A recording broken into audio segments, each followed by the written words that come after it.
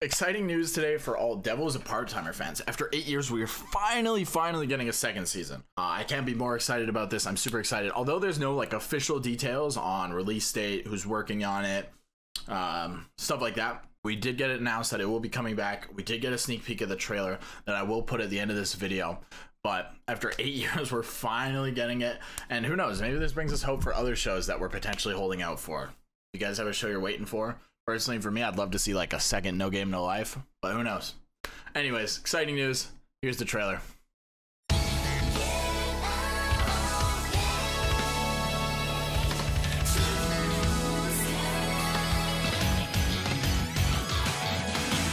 この瞬間この場所がスタートイメージしてみよう何が